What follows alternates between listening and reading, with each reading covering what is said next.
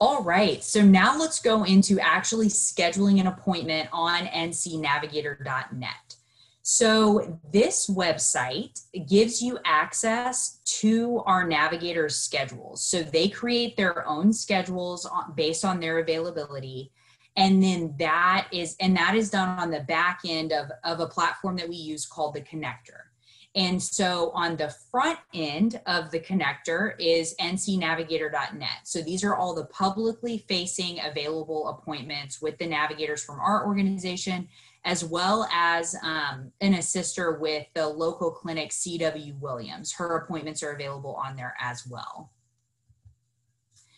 So you want to use ncnavigator.net to schedule all navigator appointments. There will be phone appointments available with all of our staff navigators from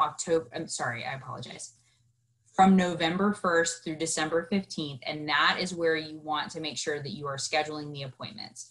There will be appointments on ncnavigator.net with our navigators for October and possibly for January.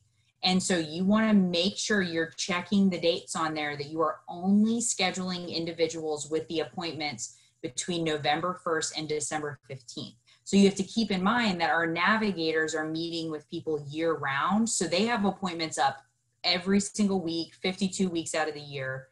And so those appointments that are showing up in October and January are important, and we need to keep those up. But as far as you all are concerned, the volunteers, whenever you're making these particular callbacks, since these are just for open enrollment appointments, you want to make sure that you are only scheduling them between November 1st and December 15th.